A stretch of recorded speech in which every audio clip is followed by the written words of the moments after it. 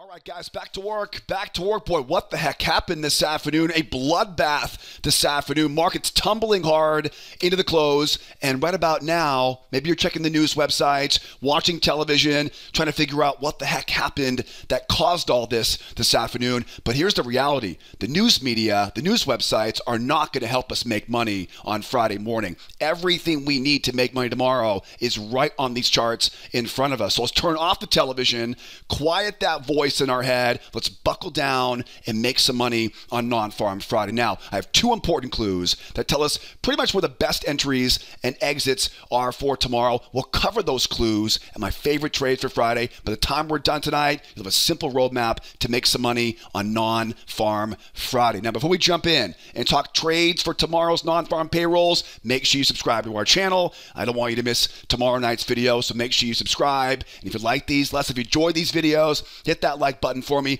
Give me a shout out down in the comment section below. Thank you so much for tuning in, supporting the channel. Enough of the intro though, Joe. Let's go make some sense out of these markets and finish off the week with some more green tomorrow morning. Now, charts are all ready to go. NASDAQ and triple Qs are ready. I got the E-mini and the SPY is ready. We have two important clues on these charts tonight that tell us exactly how to trade non-farm payrolls in the wake of this bloodbath that we saw this afternoon. One of those big clues is right here on these 60-minute charts, this huge move down. Now, of course, probably by now, you know it was kind of a combination of a lot of things. We heard about the escalation between Israel and Iran. We heard an announcement from NATO this afternoon about Ukraine entering NATO. Fed speakers finally admitted they may not actually cut rates at all this year. And we definitely expected there to be a bit of a sell-off ahead of that non-farm payrolls, which, of course, is coming tomorrow. So lots of different reasons why this thing sold off this afternoon, but the most important part of it is the first big clue for tomorrow. It is a big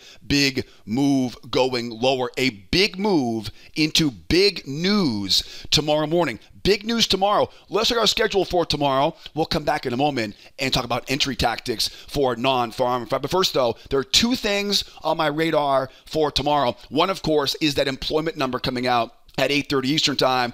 We know the Fed is watching all of these news reports very closely right now. This will be another important data point that will tip them off to maybe cut rates, or as we heard from a lot of Fed speakers today, we may not see rate cuts. I think that's a lot of the reason why that market took a bath here this afternoon. It's one important thing on my radar for tomorrow morning. The second thing, though, is tomorrow is a Friday. Fridays are a little bit different day of the week, different mindset, different personality.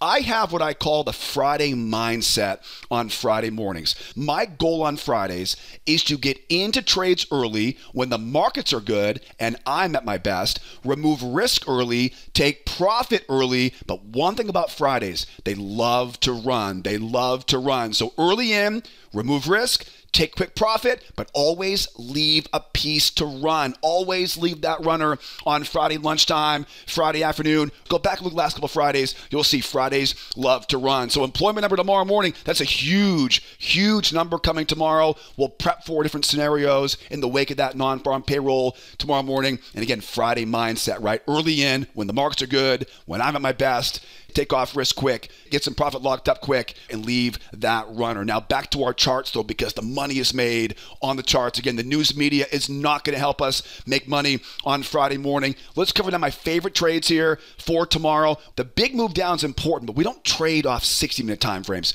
We trade off tick charts every morning in our trade room. Over to our tick charts here right now. This, of course, is a 7,000 tick chart linked up there in the upper right-hand corner. And if you're watching for the first time right now, welcome. This is the 21 EMA. It is pretty much the only indicator you need to come out and find lots of winning trades with us every week in our members trade room.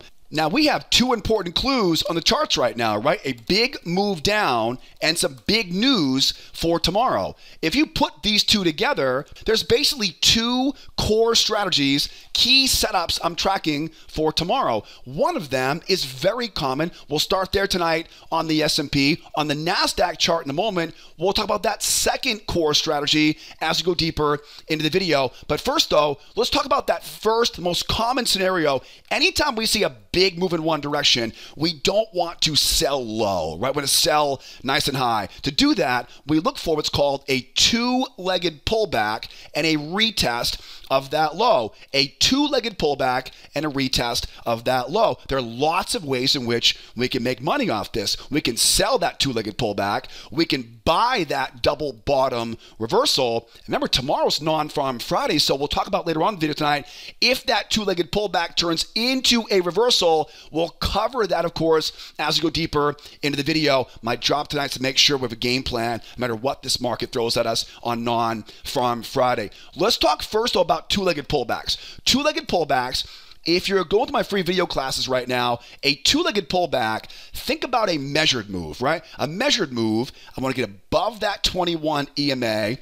And think about a measured move, right? An AB equals CD pattern, right? 100% extension. When I think two-legged pullback, I think going a little bit more than a measured move. So two-legged pullback, a bit more than a measured move. Now, at this point now, remember, we have non-farm payrolls tomorrow morning. This may keep on going. Right? We may V-bottom off of this low because, hello, we've been a bull market for like years and years and years now, right? So I want to make sure we're ready for that going higher. I can't pick that top on that two-legged pullback. What I'd like to do is use my failure pattern. Let those buyers come in and get in once, right? Get in twice and use their stops to fuel that move going back down to retest the low. Think about a failure pattern we teach in our free video classes. Then, as we make our move back to that low now, think about that bull trap pattern. It's a lower low in price and a move right above that high, right? It's a failure pattern. Again, we're not going to pick that top. We don't pick tops and bottoms, right? Because again, it may go right back up again, and we'll talk more about that here in a moment. Trap those buyers in, let them try once, let them try twice, use their stops to fuel that move going back down to retest the low. On the way down to that low, think about that bull trap pattern. It's a lower low in price and a move just above that high. Again, a failure pattern into a bull trap. Remember, the target is back down to retest the low. Now think about this for a second. Anybody who sells short up at the highs, where's their profit target? Probably back down at these lows, right? So as those bears get short and take their profit off at that low, in come the rookie traders. It's a big move down. This is a horrible place to be a seller.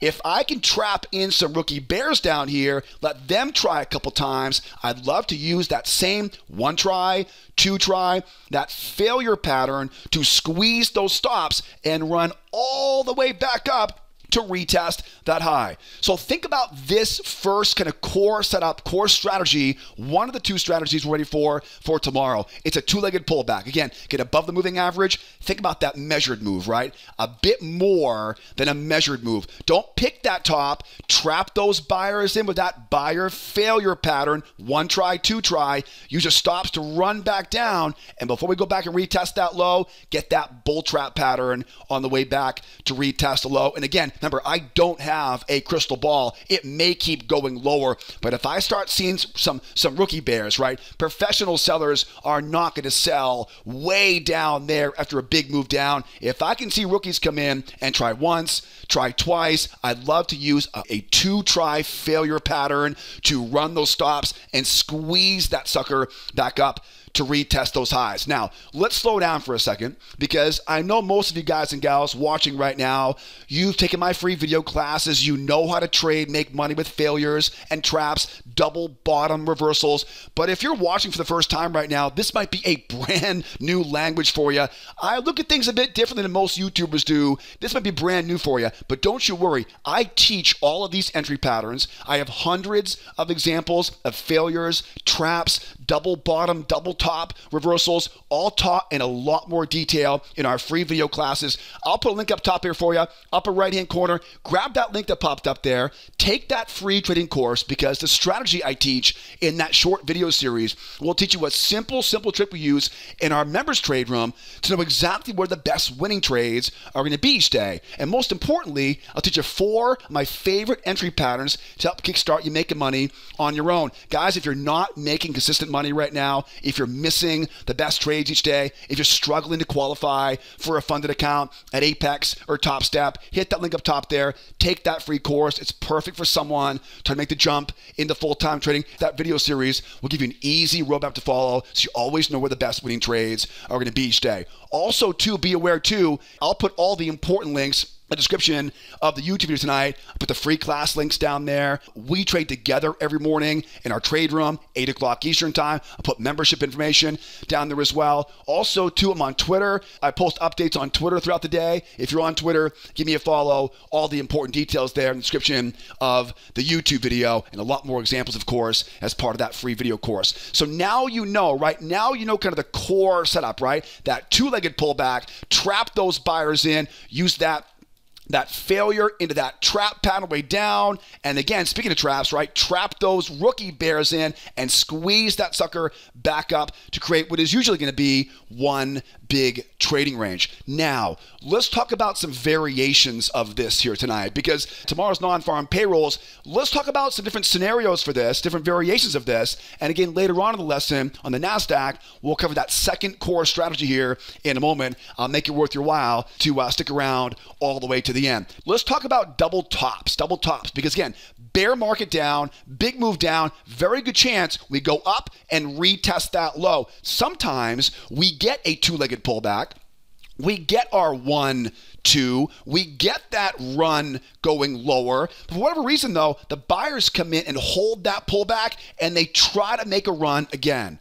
If we go back to retest the high, again, in this scenario, we'll already make money on that failure pattern, right? We're already in the green. Stop us move down to that point of entry. We're fine on that trade, but we don't make it all the way back to retest that low. Buyers come in, they hold a little bear trap below that low, and they go back up and retest that high. Is this a reversal yet? It is not a reversal until they explode a convincing break above that high. We can now look to do it again, right? Do it again. Get that moving average coming over. Get those buyers trying once, trying twice. And think about, again, a double top. Remember, the market wants to go back and retest that low here. Get those buyers roped in. 1 try for the buyers, 2 try for the buyers. Use their stops to fuel that run going lower, that failure into that bull trap game plan we mentioned a few moments ago. So don't be confused, right? If it does pull back and double top like this, it is not a full-blown reversal. And we'll talk about what a reversal looks like here in a moment. At this point, it's very common to get a big move down, up, double top, and then right back down again. And the entry tactics we'll use is that failure into that bull trap pattern. And again, don't forget, back to retest the low, trap those bears in, and squeeze that sucker right back up. Again, one more variation of this. I love the idea of a two-legged pullback, trap those buyers in, and back down again. But you know what? Sometimes there are so many bears up here, we simply don't get that bull trap, right? That buyer failure we want. Sometimes what happens is, sometimes we get a V-top reversal. These are not easy. Not my favorite, but we'll make sure we're ready for these for tomorrow. We may pop up, and this thing may get whacked right back down again. If it gets whacked back down again, watch for that pop down and that grind going lower. The most important thing about this is do not chase this thing going lower. Remember, if it gets whacked down like that, we want to sell high. I want to sell as high as I can up here. I don't want to sell down here, because now my risk and my reward ratio is way off balance, right? I can fix that, though, by going out, finding a new channel off the low, bring it up around that high, and as we always say in our free video classes, look left, find some prior swings, and I want that short off the first test of that channel. Again, notice how I do that, right? I draw the channel off the lows, up around these highs, and this could be any of the entry patterns you guys are learning in the free video classes, right? It could be a bull trap, it could be a buyer failure pattern, it could be a pullback combination. Probably not a strength trade, but definitely a bull trap, failure, pullback combo on the way back down to retest the low. Think about the risk-reward equation on that one now. Now my risk is here, and my reward is here, right? That's a much better way to play that because, again, if you focus on the risk-reward equation, you'll be in a much better position because you'll be trading alongside professionals who know how to wait patiently for those trades, right? That V-top reversal, get that pop, right? That V-top, that grind down, and don't miss that first test, right? First test is always the best test off the highs of those channels. And last but not least here, and we'll go to the NASDAQ in a moment, and we'll talk about the strategy number 2 here on the video tonight. The last one here is that V bottom, all right? Now, again, we expect a big two-legged pullback up into resistance and a retest of that low. Tomorrow's Non-Farm Friday.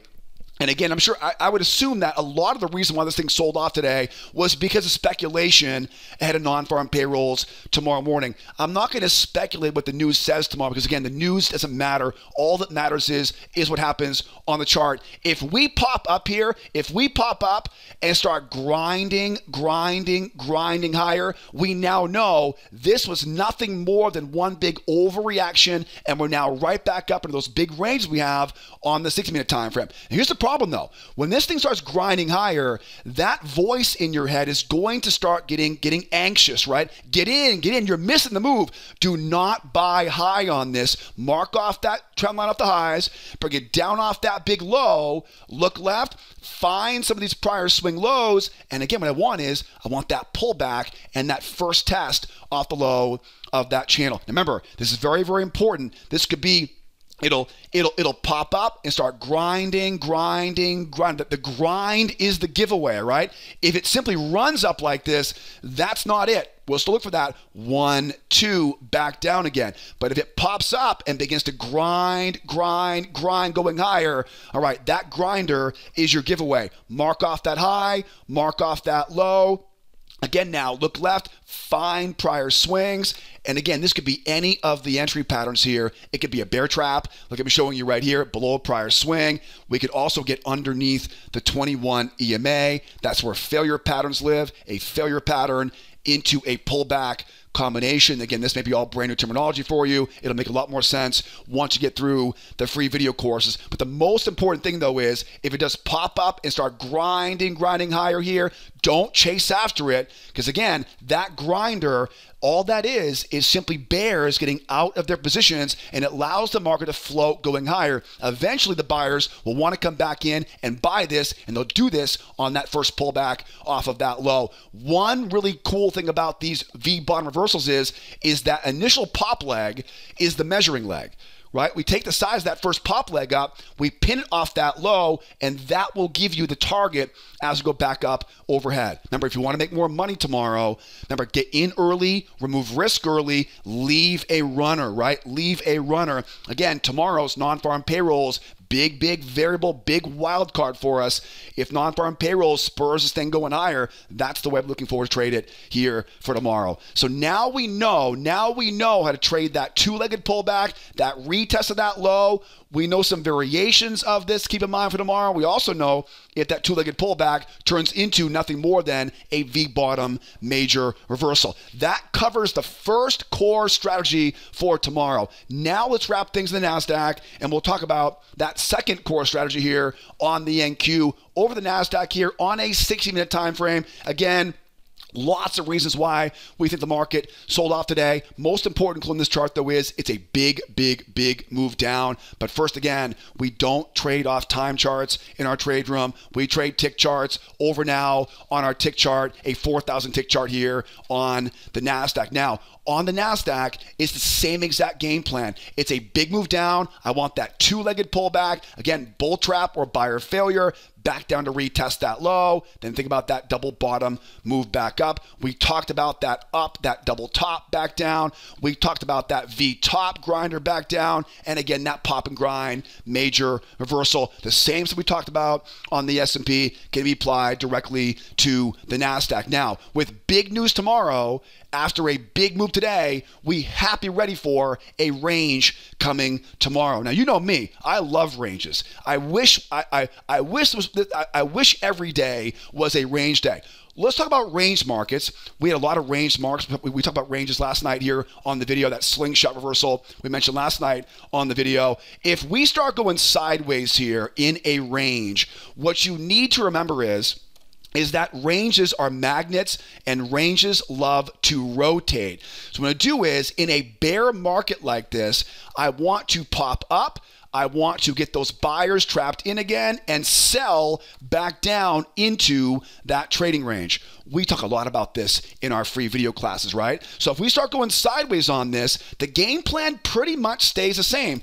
I still like that two-legged pullback. Again, a bit more than a measured move. Again, I still don't want to pick the top up there. What I'll do is I'll wait for that breakout, the breakout, get the buyers coming in, try once, try twice, look for that failure into that bull trap pattern we mentioned earlier on the S&P, right? Same basic game plan. Now, what's cool about ranges is that ranges like to rotate. So the amount they go above the range can now be projected down below the range, and that gives you now a good target. In a range environment, we'll take half off at the low of that trading range and leave the other half, because again, tomorrow's a Friday. Let those trades run on Friday afternoons. That's an easy way to squeeze some more profit out of a range-bound market. So again, if we do go sideways for tomorrow, hopefully we do, because it's one of the easiest ways to make money. It's that buyer failure pattern. Again, a lot more examples of this stuff in the free video classes. It's a buyer failure pattern. It's a bull trap pattern on the way down.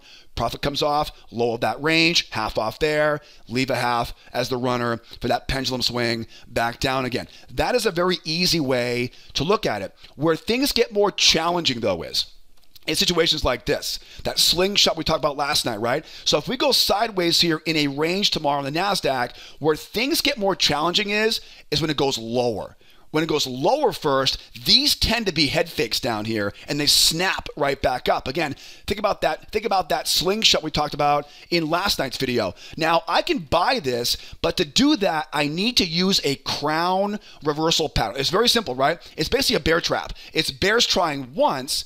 It's bears trying twice. It's a higher high in price and a move right below that low. A strong signal candle is the trigger here for that run back up again. Again, we know that ranges love to rotate. So we take some off at the top of that range. We measure the amount below that range. We pin that back up above it. And that now becomes our objective on the other side of that trading range. Okay. Now remember, at this point, we are still we're still a big move down, right? In a bear market right now. So knowing that is the case here, there are going to be sellers up here most likely. But again, remember, these types of slingshots off the low, this is a lot of bullish momentum going higher. This may end up going up into one of those pop and grinds, right? It may slingshot off that low and never look back, right? We may get one of those pop and grind moves like this, right? It may pop up. We may take our profit up there, but it may not stop. It may keep going and grinding and grind. Again, once you see that pop and grind move, draw that trend line, mark off that low here, right, and start thinking about how to buy the low of that channel, right? That first test is the best test, right? So kind of keep in mind on that. But again, right, that will be if we continue going, right, going higher here. If we don't, right, if we start holding these highs up here, moving average comes over, buyers come in, they get a bit too aggressive, one try, two try, failure into bull trap, going lower again. See how that works, right? So again, these are always kind of the tricky ones, right? It goes sideways into a range.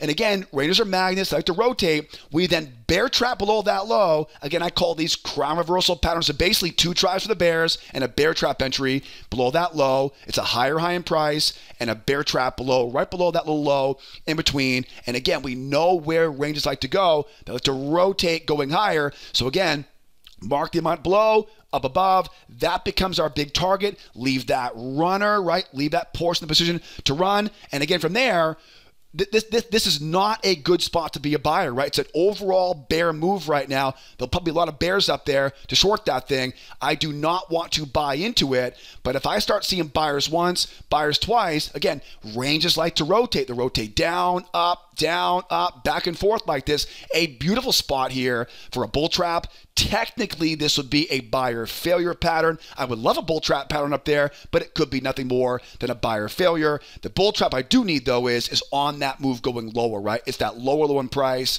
and that bull trap pattern above that high. And where's the market want to go? It wants to rotate all the way back down to retest that low. We should expect, unless we see a major reversal tomorrow, we should expect a range to form down here somewhere in and around this area. Buy low, sell high. Again, bull traps off the highs, right? Bull traps off the highs, bear traps off the lows.